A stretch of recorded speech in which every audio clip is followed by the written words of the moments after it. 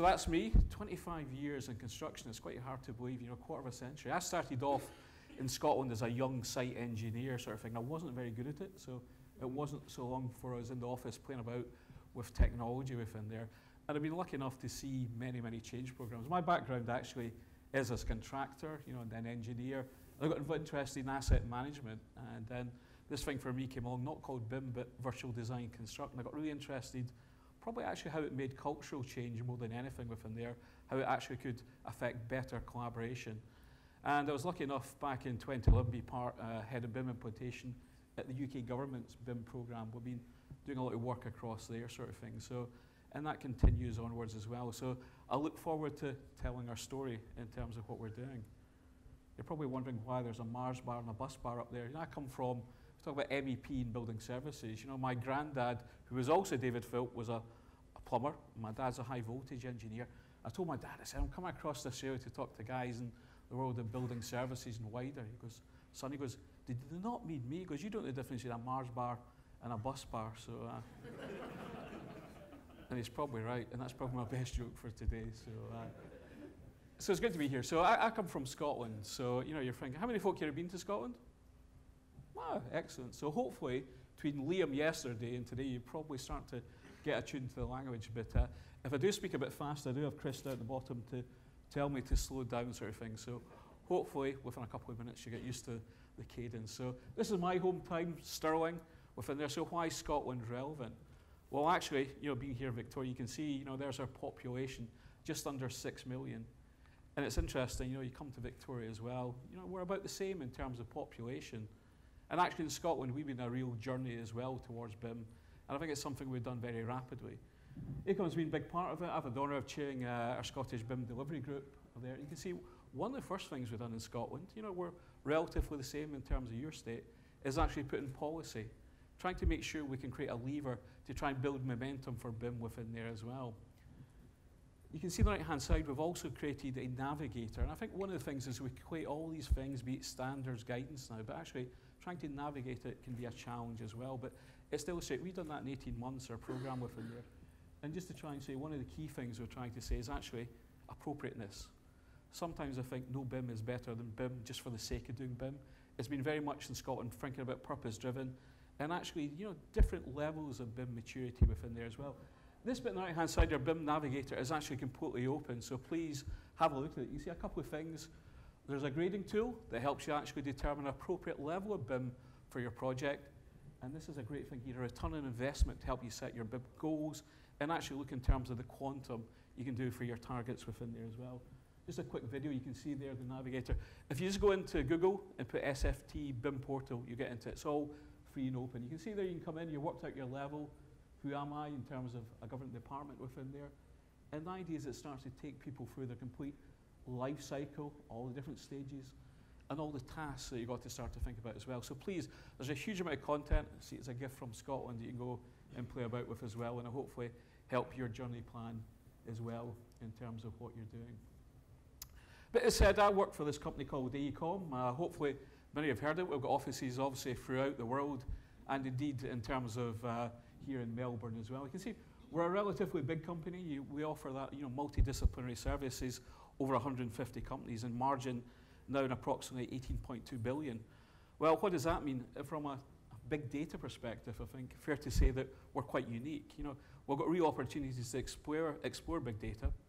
In terms of BIM, we've got 20,000 BIM practitioners across the world working around 6 languages, so moving huge amounts of data across every day. And actually, we've got 30,000 people that are actually collaborating every day on cloud-based services, moving all that information about, information that's following the sun, if you like. And we're starting to think really in terms of how do we start to leverage that as well, because it's a big opportunity. It represents billions of dollars in construction and operation as well. We are quite unique. You think about, you know, an AECOM in terms of what we do. You know, that's our, if you like, our circle of life. You know, we use this term pursuit. Actually, a big part we do is we start to think about BIM and data right from the earliest seeds of actually thinking about investment. You know, we start to think about how BIM affects our PMO, our program management office, flowing it into design, finance, build, and operate. And obviously we do it across different ways as well, be it buildings, be it bridges, road networks as well. One of the things we're trying to do, you can imagine we're trying to move information across here. We use these 12, if you like, stages of our data journey to try and articulate it. Because imagine, we call these our eras, eras of, if you like, of data moving right across there. But one of the things we want to try and imagine is flowing. So one of the key things for us is to move right round. We call it cradle to cradle. That continuous circle of data is actually trying to make it frictionless. So we're not thinking about data purely for an area such as design, but actually how does it move into procurement, how does it move into operation as well. And we want to make sure there's real governance about it, so data continuity and trying to make it frictionless is hugely important for us. So we're not just thinking about the modelling, but more and more, if you like, thinking about how we move data across that whole life cycle within there.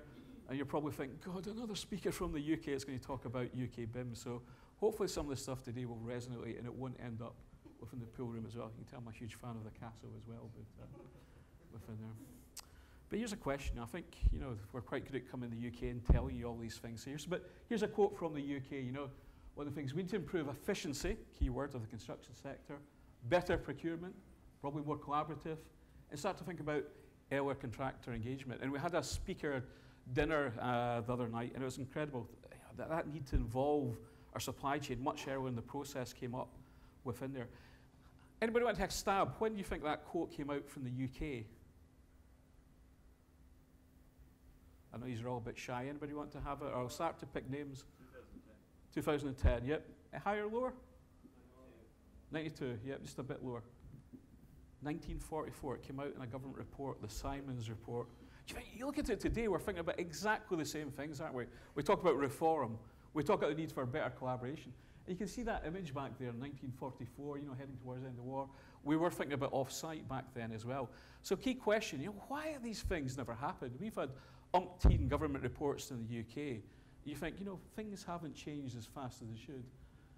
And I think one of the big things is we often think about technology change. You look at sustainability, you look at safety, you think actually why they've been so successful. And I think one of the big things, you look at that advert, would that be acceptable today? Because I think it's about values and collaboration. Well, maybe the Donald Trump joke within there, but we've got to really think about not just our technology, not just the picks and clicks, but actually thinking about the business plan and actually thinking about value within there as well. And I think that's a big part. We've got to think more and more around about that. We had a good discussion over dinner the other night in terms of actually how do we get better innovation within our construction. Actually, a big part of it comes down to our clients. And I think we're probably all within the room still. How many clients do we have in the room today? 1, 2. I would say you're all clients. I think that's a big thing. I think we've all got to take that mentality. No matter where we are in the supply chain, we're maybe stepping information requirements down the way or up the way. And we've got to think about that. And these are the things that came out from our dinner within there. Clients need to understand their role as leaders in a construction technology. We've got to move away from transactional constructions as well to thinking about more and more about opportunities through the whole life cycle. And actually within our contracts, encourage active innovation within there as well. And I think the big thing we're seeing is actually the clients have got a real role in encouraging the right environment for BIM and technologies to happen within there as well. And a lot of that comes down, I think, to the form of contract. Clients are thinking about data richness, actually how they use their data within there, and actually clients and supply chain investing in research as well within there. And we're starting to see this actually moving away from output to clients becoming more outcome focused, more thinking about forms of contract around about servitization within there as well. And starting to think about these supply chain alliances. One of the things we talked about over dinner was, well, innovation's a problem because we assemble supply chains for such a short period. Actually, over a longer term alliance, so much more opportunity to drive the technologies and drive innovation. Start to think about emotional intelligence as well within there, actually the social science and behaviours, but still maintain a competitive tension within there as well. Hugely important. Need for agility. And I think the big thing, we mentioned that already, BIM should have clear purpose. When we create data, it should have a clear use case behind it within there. One of the things we have done in the UK has been a lot of work in terms of the client upskilling piece, and I think it's still a key part as we encourage all these different parts. So probably not there yet, but we can start to think about all these constructs that are needed. And I think this is a big part in terms of shift in thinking we're seeing, actually thinking about the client that becomes good at buying their data first. So they've got that digital, we often use this term digital twin, but actually client is thinking about buying the information that clearly sets out requirements to supply chain, building the physical asset. And I think the big challenge for the clients then is thereafter, once we get into operation, you're thinking about something like a high-speed rail, 150 years of data curation as well within there. So trying to maintain that model is a massive task that we've got to think about as well within there. One of the big things I'd say in terms of the UK, I think it's been a real success, is actually clients becoming good at clearly articulating information requirements. Information, again, we use this term clear purpose. We set these out in terms of what we call a plain language question. Plain language question, can we actually afford the design? Does it meet with our carbon requirements within there? When? Who are the actors that are going to supply it? And actually clear in terms of what we call level of definition as well. You can see the journey we go through within there. We set out initially in this document called Employer's Information Requirement. And again, we're starting to see this, I think, appearing more and more in Australia as well. You can see the journey within there. We start off with an information delivery plan, set out by the client, what information do I want? The supply chain responds, there's a dialogue that goes on, and then actually it becomes part of the contract through a master information delivery plan and a protocol as well. And one of the things we've got better, I think, at trying to articulate is this thing called COBE. It's a data deliverable within there as well. Unfortunately, I think, the discussion with my colleagues yesterday, have we actually managed to communicate our data exchanges and the likes of COBE well enough? And I think it's fair to say it's probably been a bit too technical. I think people have actually seen it as an Excel spreadsheet rather than a schema and a database as well within theirs. But it's been our choice tool within the UK. And you know what? I think if anything, it's helped clients become much more data-centric within there, but really thinking about taking that time at the beginning of a project to set it out. So standards in the UK have been hugely useful. It's meant consistency within our supply chain, everybody getting access to the same high-quality data. And within November of this year, I think one of the good things is that word harmonisation. There's going to be international standards coming out for BIM. So in November, we'll see the publication of the first two parts of it, ISO 19650, Part 1 and 2. So Part 1 looks at the general principles of information management, and Part 2 looks at how we'll exchange information in a BIM context during the CapEx stages. So across, and I think that's a good thing. And I think the intention is within Australia to look at how it connects with your other relevant BIM standards here again. And it goes further than that as well. 2020, we build upon it, and two of the UK standards will become the backbone. Part 3 will look at operation phases of our assets using BIM. And this one I think is hugely important. Part 5 will look at security. So we'll start to see an international wrapper growing around BIM. And I think it's a great thing that no matter what part of the world you're in, there'll be consistency of approach within there as well. The big part we say is this thing called BIM. And I think we've got to start thinking it as a destination. We've reached it and we finish it. It's becoming, I think, a real journey. We think about BIM as a level 1. That's our foundation block. It's so important. We think about the concepts of common data environments, and we think about principles of information management. We move on to this thing called BIM level 2. I'm sure it should have been $1 there, but we think more about our capital data, our operational for FM, and we call that total expenditure data. And I think that's as far as we can get just now. And then we're starting to think about what's next. The next construct in terms of another 2 data sets, operational and performance coming in through telemetry and sensors. You've got another step after that. Thinking about social outcomes. Why did we all start construction? I think the big part of it was actually we wanted to make better benefits to society. And we've got to remember that should be our key purpose, our North Star in terms of what we're doing. How do you use our data? How do you use our modelling to actually affect that as well in terms of what we're doing? Part of our discussion, it's been interesting to see within Australia, what I'm seeing is, you know what, you guys are really getting good at design models. I think any of your big projects here, I've got very mature models from the design stages within there as well. Are we seeing it from construction? I think it's starting to get there now in terms of more VDC, starting to build cost models within there, time simulations within there as well. And at the same time, in terms of, often referred to as a 60-year asset model, I think we're starting to get more and more of that bi-directional link between our computer-assisted facilities models, product data sheets, and the geomedical model as well. But that's going to take time, as models through from capital stages within there as well. However, one of the things, and I think this is global, we need to go back to is not think about a forward plan, but at the same time think about all these other things about information management. Clients have got a huge existing estate they need to think about building, make it indexed and searchable, think about metadata as well. So go forward, but at the same time, let's think about going back and getting all these good principles of information management and security embedded in as well. There's a word I keep hearing in Australia as well, sort of thing, and it's probably quite unique to you guys as well, this concept of digital engineering. And it's hard to define, but I'm seeing three things within there. I'm seeing the constructor BIM, virtual design construct, getting people round about the model, empowering them, and our geospatial data sets as well. And I think what I'm seeing, that's kind of a linear journey, isn't it?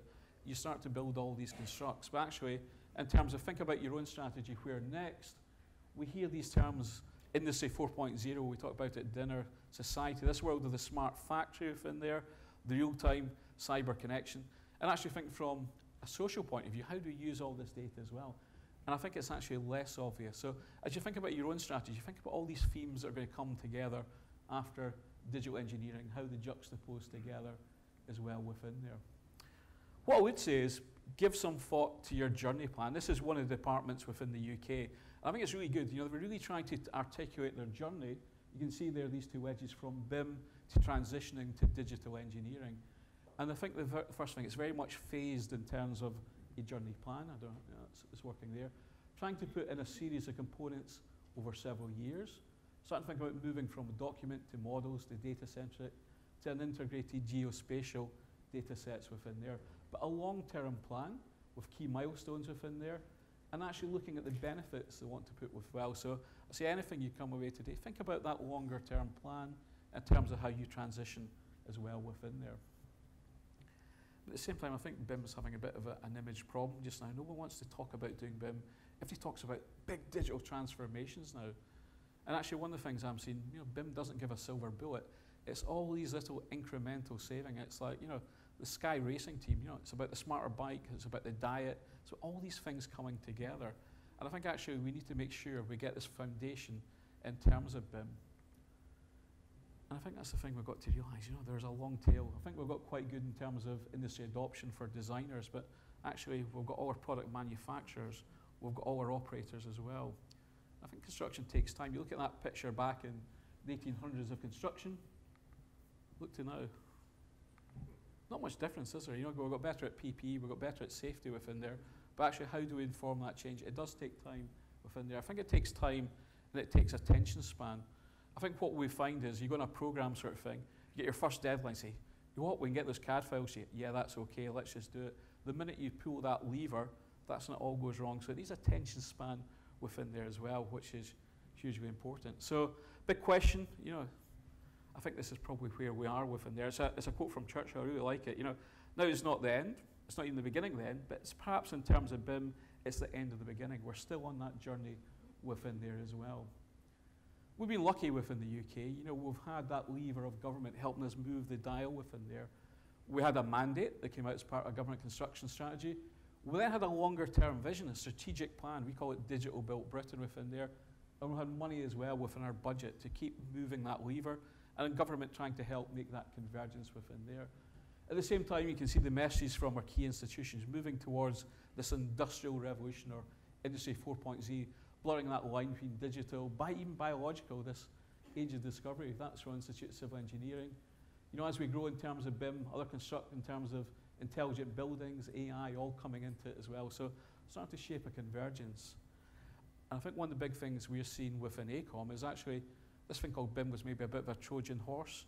And I think it ties in very much with the theme of today's one as well, is actually how do we make better innovation happen? It lets us test within there, and it lets us move, if you like, think about the different ways we can do things within there.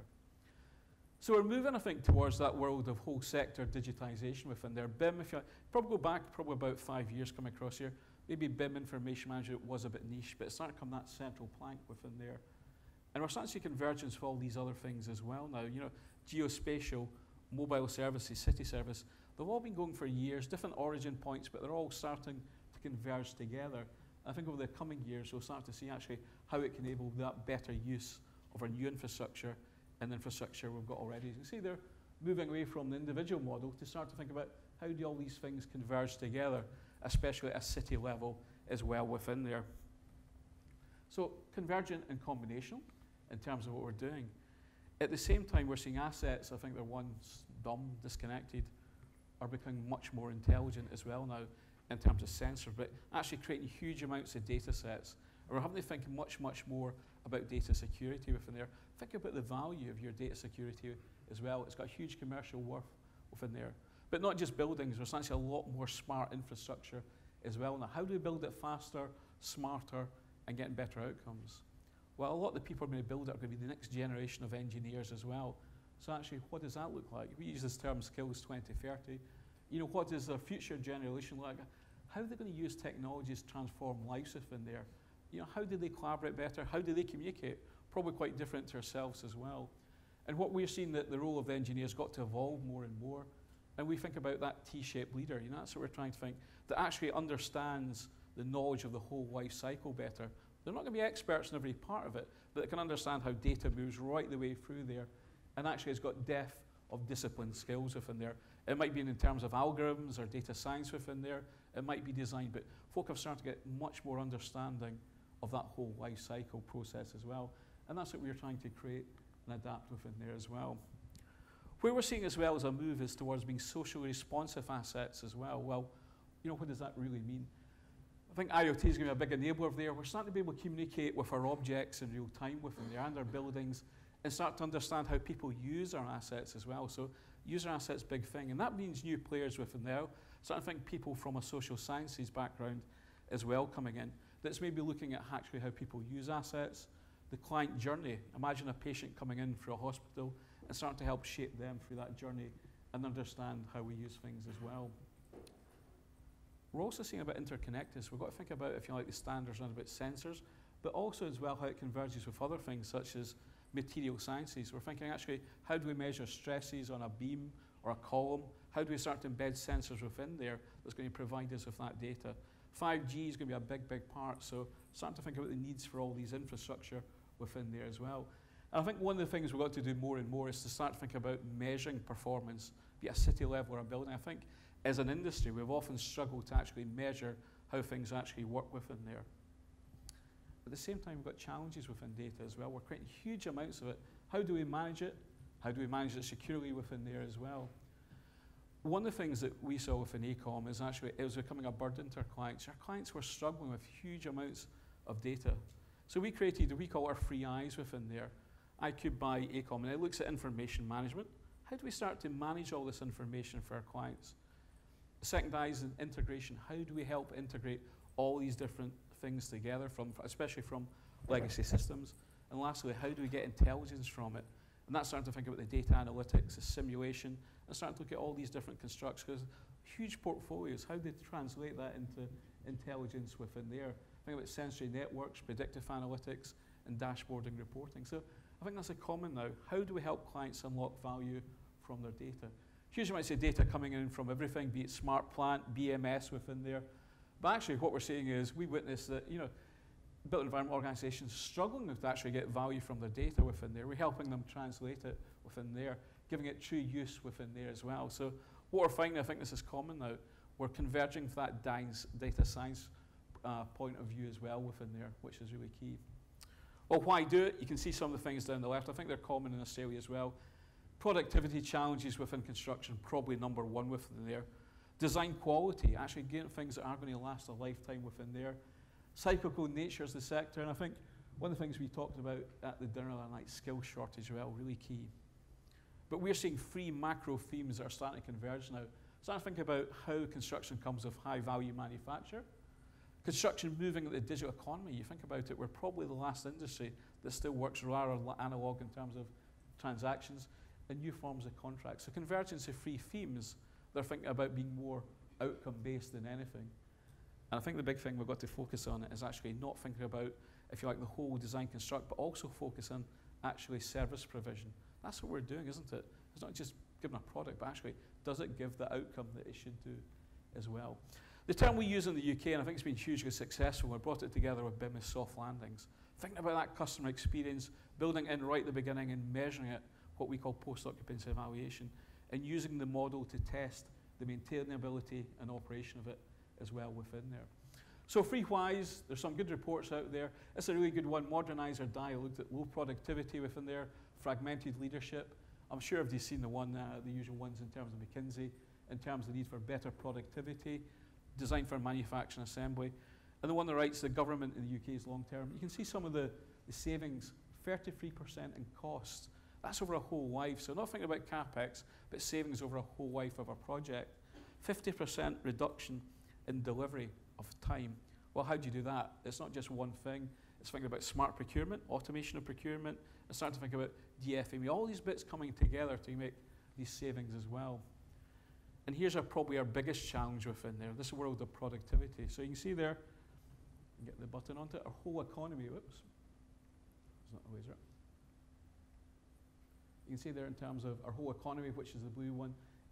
Construction, if you like, our GDP is about 7% within there.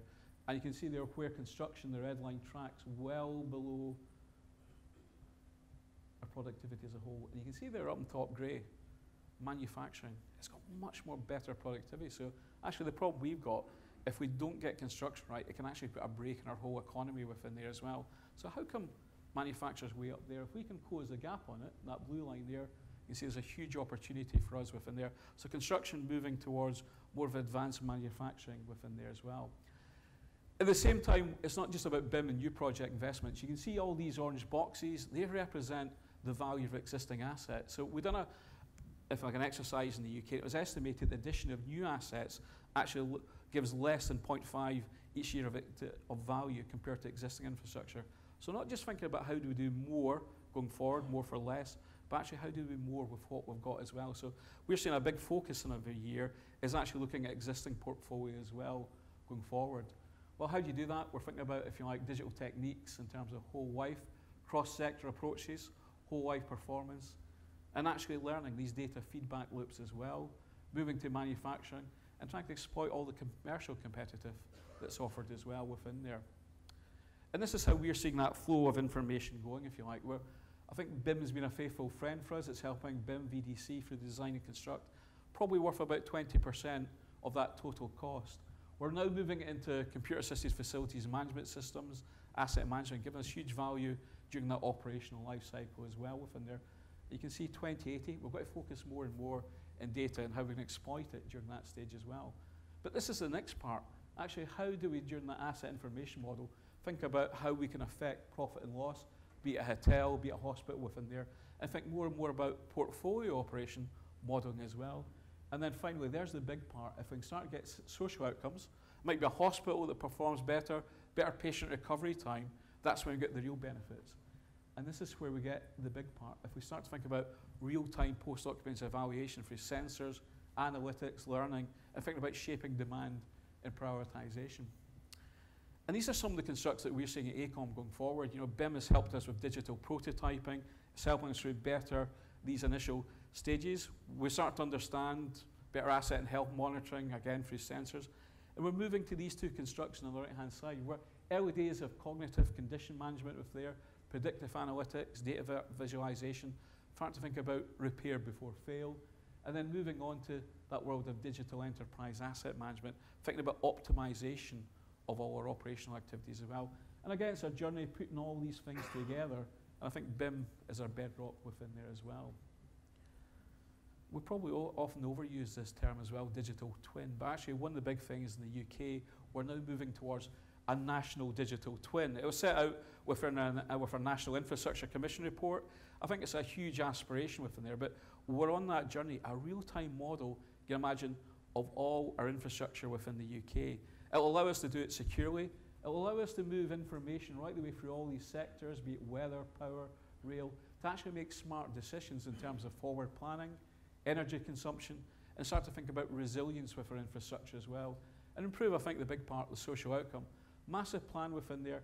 And the big part from a data point of view, it means we need to think about a new data framework that's going to work cross-sector as well. Big opportunity. We've done a programme in the UK, it's called Digital Build Britain. We have a Centre for Digital Build Britain run at Cambridge University, partnership with government to help build this as well. So you can see the big part within there, probably the third one down, information across the whole life that's going to give whole life value and optimise services. So government funding that longer term journey towards that national digital twin as well. And this is what the architecture looks like for it. So you see down the bottom, BIM, big part of it.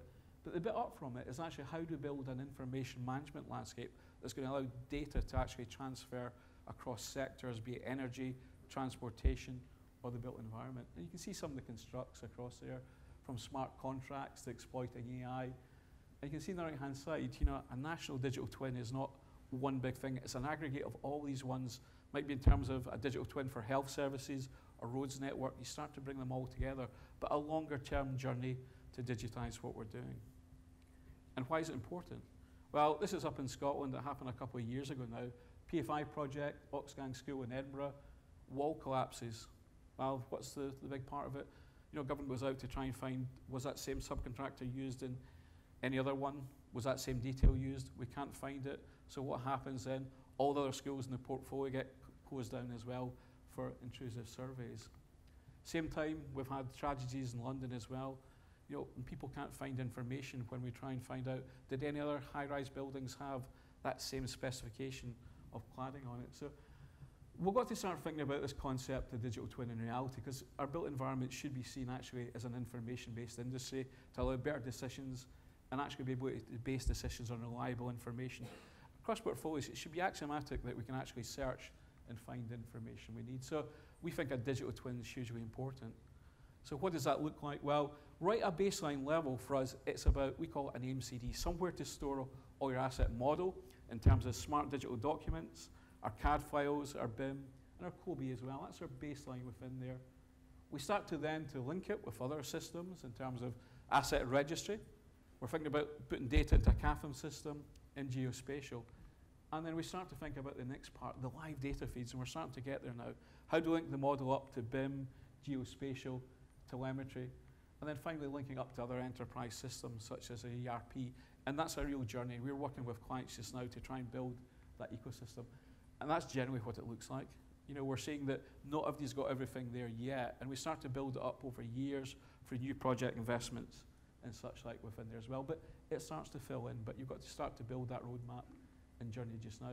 Key one for us though, and this is the real bedrock, just trying to get all these drawings and everything digitized, indexable and searchable as well. How do we translate from the typical asset management cupboard to a more digital environment? Good quality product technical data sheets within there that we can actually find. So indexing and searching information is key within there. So one of the things we're finding, at a real practical level, is getting ontologies and classification systems right as well for all our information. Good quality metadata, and I think BIM gives us a scaffold for it. But we've got to take a bit of time to give it context and give it ownership as well. So a lot of folk have visited Edinburgh. This is, I think, a good example. In the UK, we're using Uniclass. That's our preferred choice in terms of classification system. So if you take Edinburgh Castle as an asset, it's actually part of a complex. So you can see there the schema for Uniclass up there. We've got complexes, so you can see that red line. Edinburgh Castle is a complex, a historical site within there. It's got all these entities within there. You can see the entities are green buildings within there. We'll then come down to spaces and locations. So you can see some out there, outdoor music performance and such like. And then we actually carry out activities in it. We've got our military tattoo just now, so you can imagine we've got changing air, we've got makeup activities. So we can start to give context to that whole site within there as well. We can drill right down into our buildings within there, and we can get it right down into a product level. We can also do the same for infrastructure as well. So for us, Uniclass is something that works for both buildings and linear as well. You can start to see it becomes a great way to measure things. We can actually visualize activities or complexes within there, which comes great for measurement and actually comes great for creating your kits of parts from DFME. I think some of you may have seen this yesterday in terms of this is working Crossrail for there. Drilling right down, you can see there an asset level, all different complexes, entities and spaces within there for the tunnels. And coming right down, if you like, to a product level within there, right down to that component for actually that acoustic liner panel for the tunnel. And probably the big part we're now starting to think about is this part here, thinking linking up to the product data definitions and data dictionaries as well. So actually working with manufacturers and trying to standardize your product data templates, big thing as well. So if we were finding classification hugely important and link it up to our product data templates as well, being able to break it down to this level as well, where you've got all the information that's going to support long-term maintenance as well within there. And that takes a bit of work, but it's hugely valuable. And I think going forward, we're going to start to see manufacturers getting picked, if you like, on operation and performance data sets as well. Our next big part is integration. How do you integrate all these different systems together? We're using huge amounts of tools for it to try and pull it together. But we're trying to collect and unify data. We're trying to integrate databases with there, looking at current state, but trying to build, if you like, for analytics and queries, get some real intelligence from it as well. And this is where finding the ecosystem starts to look like from a technology point of view. The big part is a common data environment, somewhere to store information during your project and during operation as well within there. Linking it up through the asset information model, how it links into the likes of Maximo and other 6D tools from there. And probably the bit we're all working on now is actually how do you link it up to all these other different sensory components as well. So we're starting to work more and more with those, if you like, in the services sector that are maybe helping us to link to, especially systems such as SCADA as well. But you start to bring this all together. We see a series of about 8 technology pillars that are all starting to come together to help us do more for less and more with what we've got. We'll quickly go through some of the key ones as well. Our faithful friends, we talk about this concept of digital engineering, BIM, VDC, and geospatial, really helping us within there. I think if anything, we're finding BIM is helping us with the storytelling. It's helping us bring people around about the model to make smarter, much more earlier decisions there. So for us, it's as much as anything a clear communications tool, as well as being a rich source of data. Our models are getting bigger and bigger as well. This is a project we're doing just now in Kuwait, our international airport. You can see there over 300 models. And when you've got over 300 models, a big part is thinking about QA and QC, or model controls as well. We're finding as well it's multidisciplinary teams, again, design teams following the sun, using a common data environment to move design around about the world within there. It's actually led by our Spanish team. Over 25 million objects that we're managing in that project. It's absolutely massive. And again, a big clash with clash detection matrix within there. So we're starting to manage more projects, and again, it's about the sharing of information, the sharing of models across the globe. We mentioned QA, QC becoming a big part of that process as well. Being able to take our models, being able to put them into scripting, so rule-based checking more and more. We're starting to formulate them for aviation, for healthcare within there. The data management checks, so validation and verification within there of both models and the data. And finally, being able to get some degree of representation that's understandable through dashboards and reporting as well. We've also started to move on to the next generation of this, and we call it design anomaly detection, where an AECOM office can upload their model onto the cloud within there. And the idea then is when it goes into, you can see our machine learning design anomaly check. It does a pre-processing using machine learning, and it pops out, if you like, a BIM collaboration file that then goes back to the team for their review as well. So starting to use basic principles of machine learnings for this model review process. I think one of the key themes that have came out as well, probably over the last day and a bit, has been this world, if you like, of data-driven infrastructure. The parametric objects is there. I think it was Liam, you mentioned this yesterday in terms of Highways England. We're starting to see clients are thinking about their objects, and not just in terms of the physical ones, but as well, but starting to think about the plant that's used as well for maintaining it to make well-informed decisions, not just in terms of the construction cycle, but actually thinking more and more about the operation as well. Gets people around about the table. So, and starting to think about the rules that are going to place these objects as well within there and actually dictate their placement as well. So clients now start to think about kits of parts and wrapping modeling principles using parametric scripting. I think that's a big challenge up at the top, is actually trying to work out the processing and the flows, and we need people with real understanding of that process as well to help get that in. This is some of the savings we're making at AECOM. You can see this project there. It was a structural team.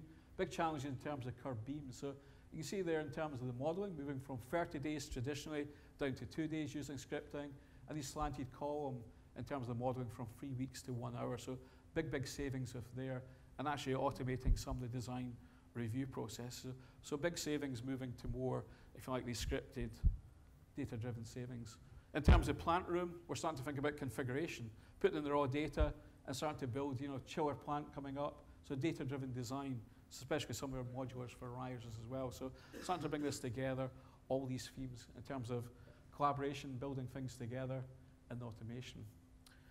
Big thing we're starting to get out of our models as well is data analytics, trying to make sense of them as well. Better project management as well as design optimization. I'm sure if you go out and have a look, you'll see the tools such as Revizio that are helping our project managers understand the tasks and actually being able to look at the key issues with there. The one on the right-hand side is one of our own in-house tools as well. So we're thinking more about actually our own creation of our own tools and apps that are going to help us understand some of the key issues around about it as well. So, and I think that's the big thing. We've got to make it usable. We need to make our project managers and that be able to use the tools as well. So simplification, apps really helping of that process.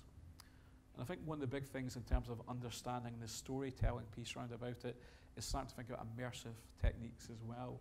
You can see some of the tools that we're using in terms of both AR and VR within it. We're starting to build teams, and that's a big part, helping build the story. We're starting to see it come out in sight. This is from Crossrail in the UK. This is a test of actually for facilities management using the Dacre helmets within there.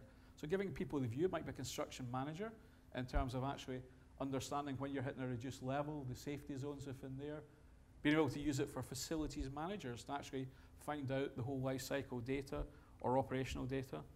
We're using it as well to inform some complex design. This is work that we've done on the Serpentine Gallery in London within there. Really complex, linking the AR, VR, if you like, to that world of parametric modeling as well within there. And this one is one we're doing just now. We're just finishing in Cameroon. It's 50,000 stadium. Real fast-track program. So we're using all these techniques to help inform the construction sequence. And I think, again, we come to that user experience. So you can imagine, you can come into the model. You can actually go to your seat within there, look at the view. You can actually even hear the acoustics on it as well. Or even from the player's point of view, actually come in and understand what it looks like if you're going to be taking, if you like, a goal there. Not that Scotland ever be at a World Cup, but apparently that's what it looks like. But, so we're starting to use this for much rich narrative and storytelling around about there. Probably one of the biggest things, for those that were there last year, we had Jamie Donson talking about, from Bryden Wood, talking about his convergence with design for manufacture and assembly. And we're starting to see people, especially contractors, putting their hand in the pocket. This is a laying a rook one. I think while we can have DFMA without BIM, we're seeing a mutualism between the two of them coming together in terms of safety, quality, and cost. This is actually up in Scotland. Scotland's got, if you like, lots of innovation centres that are now being funded. This is a Construction Scotland innovation. You can see that's one of our robots that we're actually using now to concept things. And government's thinking about actually, we need to have a common approach, and DFMA being a big, big part of that journey plan. How do you start to use all these advanced techniques within there? That's that same robot over in China now, actually being deployed onto a site as well, starting to construct forms as well. So we are seeing much, much more of how robotics can actually work with construction as well within there. But we've always had an inherent problem. We've never had the pipeline for all these. You see that up there, there's a typical single program. It's pretty lumpy, that sinusoidal wave. There's no demand to actually create there. But what we looked at in the UK, what if you aggregate all your programs together? Well, actually, you create a pipeline that allows design for manufacture. And we created, if you go onto the Centre for Digital Built Britain website, you'll see this great report by Bryden Wood that's actually looking how we bridge the gap, how we build. And that's about clients that are thinking about buying spaces instead of assets, because there's a great reusability. So you can see that little diagram there. What we've done a study to actually look at common grid sizes and common components. So we actually find out, be it a prison, be it healthcare, lots of standard grid sizes that are the same, lots of standard components. So you can actually see the opportunity. We work out our common components and products. We start to think about designs that are going to allow, if you like, standard manufacturing processes, and they create a sub-assembly. So we're using BIM to try and inform it. We work out our interfaces, and we come up with common kits of parts that actually work across departments as well. And that starts to build the pipeline that allow design for manufacture. Some great work. If you want to Cambridge, the CDB website, Centre for Digital Built Britain, you can download all these key parts as well. And this is some of the concepts that we're doing the testing on it just now. Number one, you can see the simplicity, thinking about logistics as well, how we put it, using simple color coding. So it can actually descale some of the processes from there. You can see the simplicity of pulling it together. Smart logistics, and start to think about more manufacture. And from a model point of view, that means we're having to think about models that are actually be suitable for going straight to a manufacture process. We're doing this with an AECOM. This is our healthcare one. We call it Studio H, where we're trying to think about creating better products that are going to help the healthcare environment. You can see there, not just doing it in the model, but building the physical prototypes there of the prefabricated operating room from the model. And you can see some of the savings we're making, especially in the world of building services. Building the digital twin, testing it in terms of a real environment within there, and working with the health team. Massive savings in terms of the prefabrication within there as well, both in terms of cost, time, I think most importantly quality as well. And we get this right, well, we can start to think about moving. We talk about the AECOM, our cycle at the beginning as well. We start to think about that information moving right the way through, effective collaboration in terms of how do you do more for the same. Well, we're going through the CapEx, we're starting to move it into OpEx, but we're now thinking about, especially with DMA, how do you optimize service output? How do we use this data to shape demand as well? And that's going to help us in terms of strategic forward planning. And that's going to be a big key, I'm sure, for you and for your clients as well. So we're starting to think more and more about how we shift data right through a complete end-to-end process. And that's a big challenge of us. And this is what it kind of looks like. This is from our Digital Built Britain in the UK. I think we've got good at shifting our data from the early stages, from design into construct. And then we're starting to move it now into maintain. But you can see the journey of actually moving to the service providers. How do they start to use the data? And actually, how do our citizens start to use it as well? But here's the important part. How do we feed it back? How do we understand in terms of, is it doing what it should? You know, how is the evaluation in terms of performance? So our goal is to create real-time post-occupancy evaluation, learn from it in terms of systematic learning, and actually turn it into smart forward investment decisions. And actually, we talked about our GDP of about, what, 7% through that part. Actually, if you start to think about service provision, what we do in the built environment probably shapes around about 40, 50% of our GDP when you start to think about that service provision as well. You can see it's the same model, but laid out. So you can start to see the value proposition.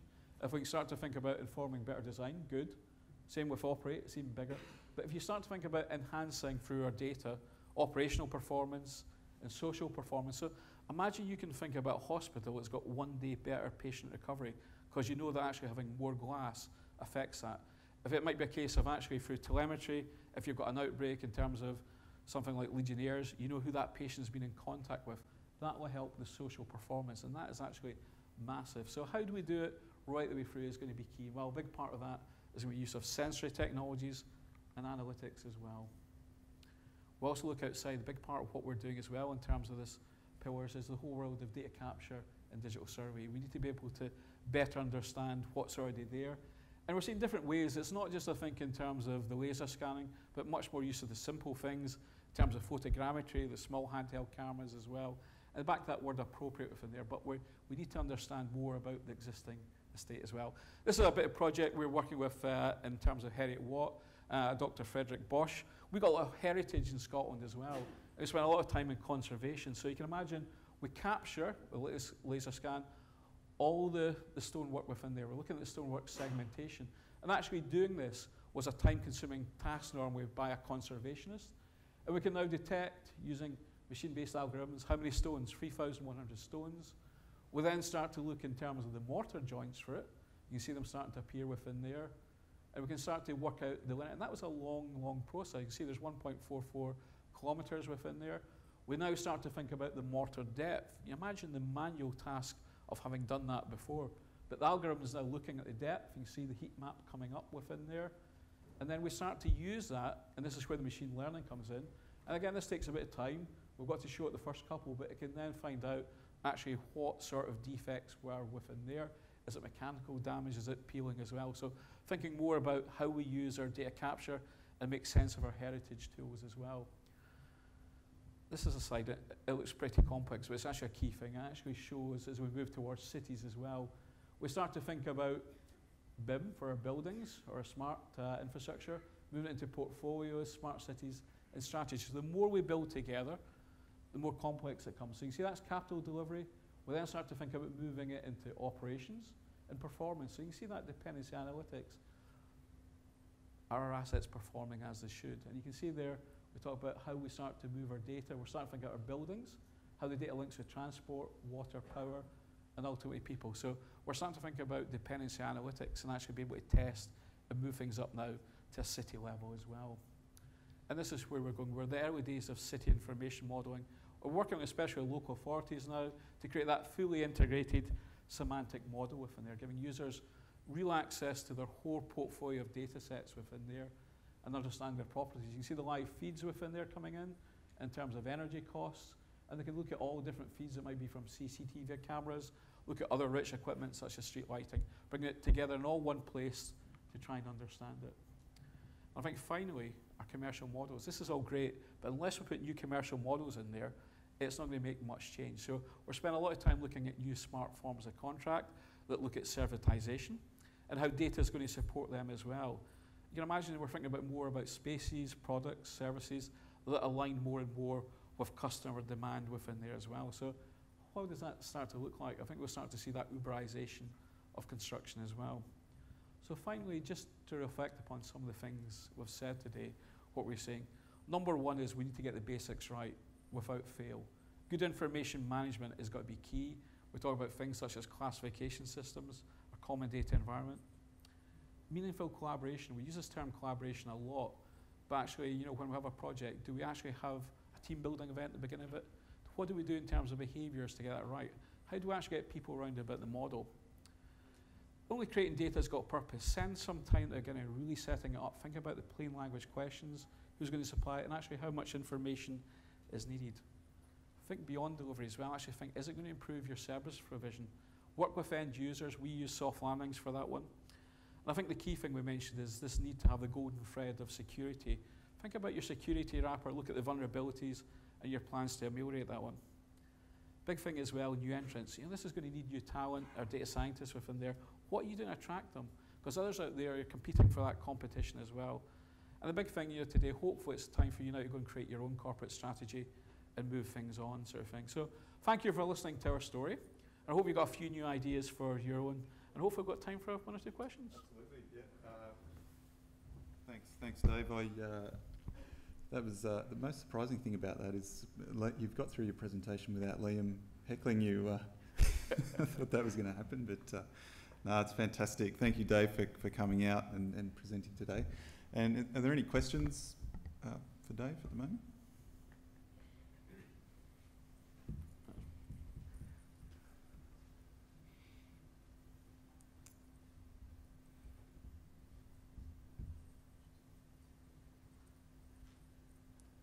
Is it somebody in Sydney that's asking the question?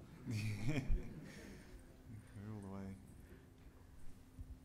Thanks, Dave. That was a very interesting update of what's going on, particularly in the UK.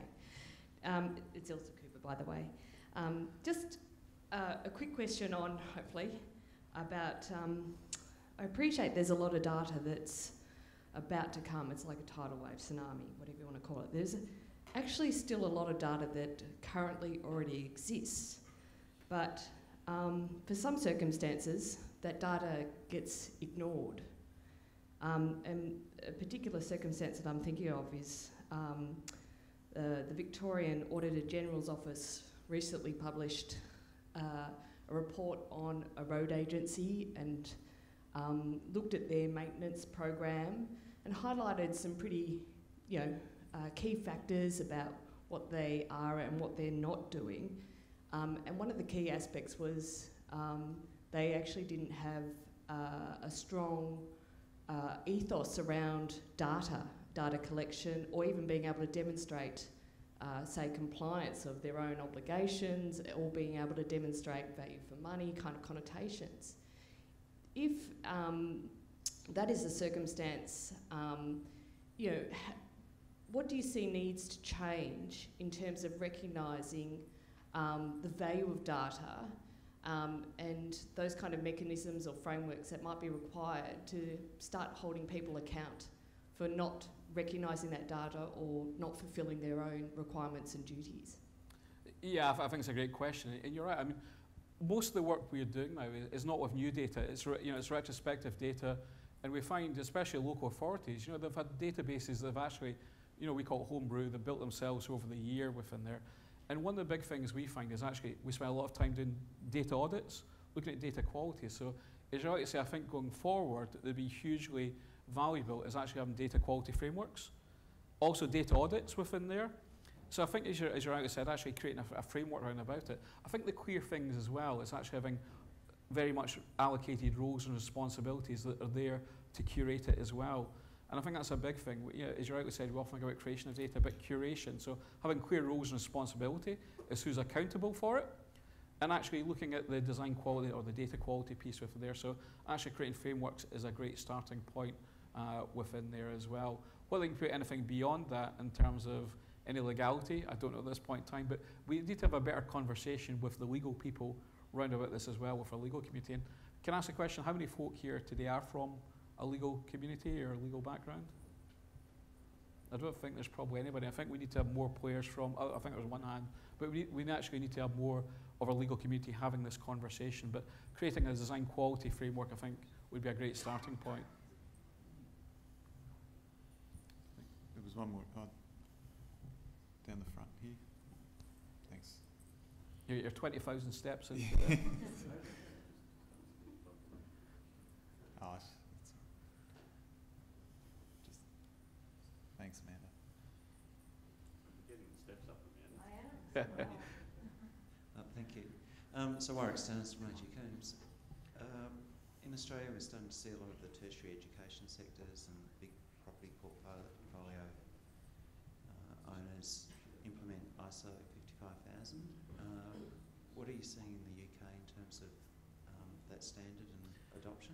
Yeah, so it's a good point. I mean, you know, the 55,000 is key. In fact, that's our starting point, if you like, for it. So right at the very top, think of it as a triangle. That's our key part.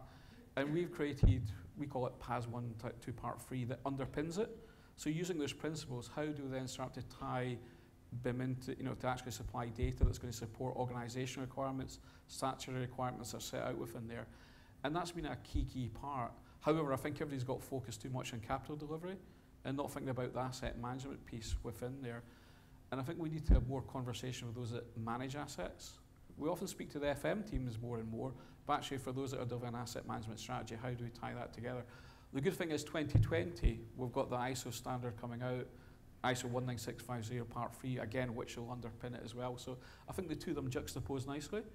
But we need to spend more time, I think, at the beginning of our projects understanding what information, what questions do we have to answer that responds to our asset management strategy. So again, we need to have these conversations. We need to have more asset manager players, especially those who do the forward planning within there, in the room to have these discussions. Any more? There's one more in the middle, and then.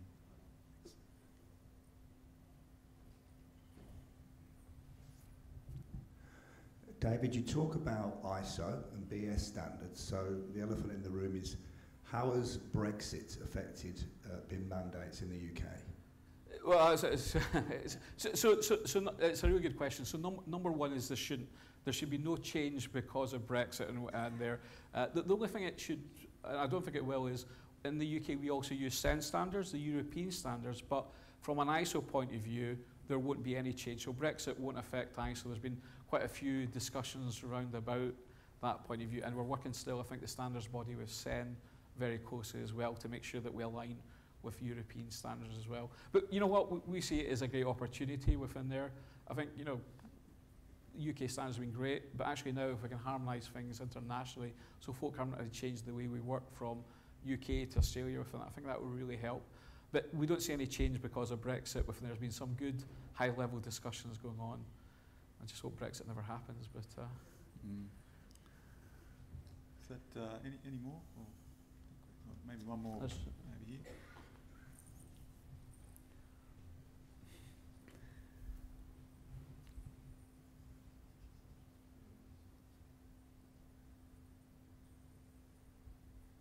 Thanks, David. It's Graham Mackerel from the AMCA.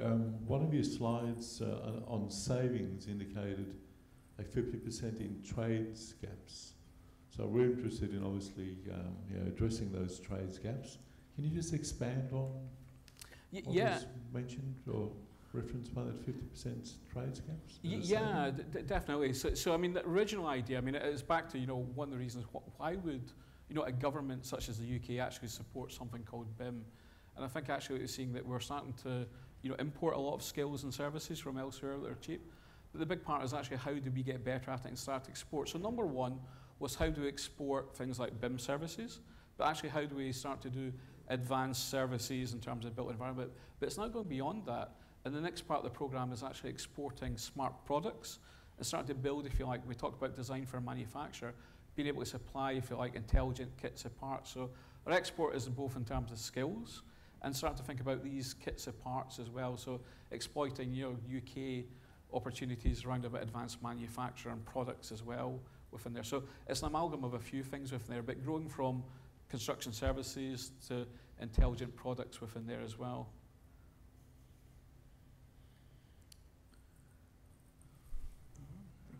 Maybe one, just time for one more, yeah, thank you.